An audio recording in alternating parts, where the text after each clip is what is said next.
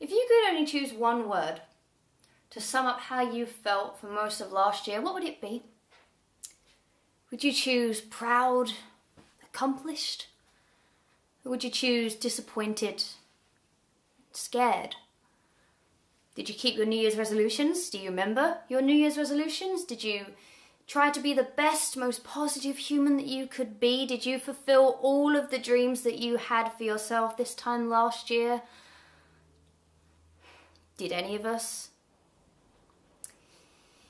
Because New Year's, they start with, good intentions, right? I'm going to do this year. I'm going to get this done. I'm going to be this.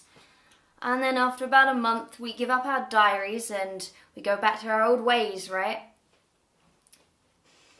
This is the year of you. I don't know if you're watching this in 2015. I don't know if this is 2030 to you. This is the year of you. The year you're watching this.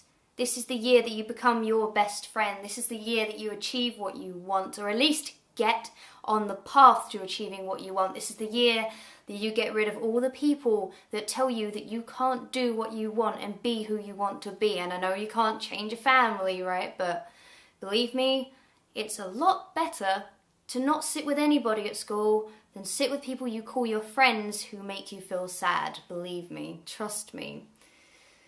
This is the year you become your best friend and you support yourself and you love yourself and you remember that you are capable of whatever you want to achieve. Because it all starts in here. It's all a mental process. You have to believe that you can do something in order to do it. Otherwise you'll just sit in bed and do nothing all day, all week, all month, all year, all life. This year's going to be different. And okay, so you may not drink 8 glasses of water a day and you may not give up that horrible habit that you've never been able to kick, but this year, you're going to stop being so selfless.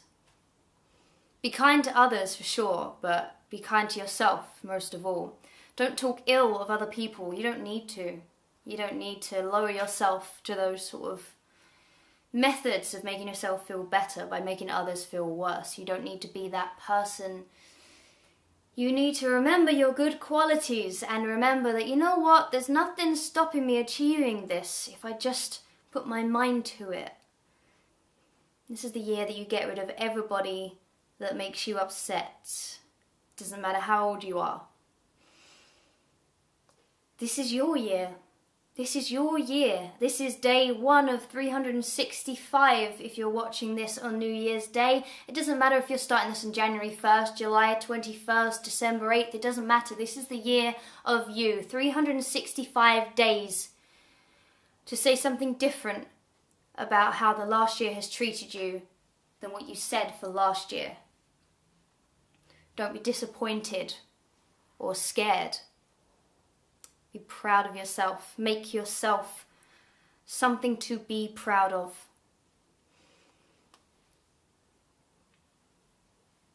And this is the year of you.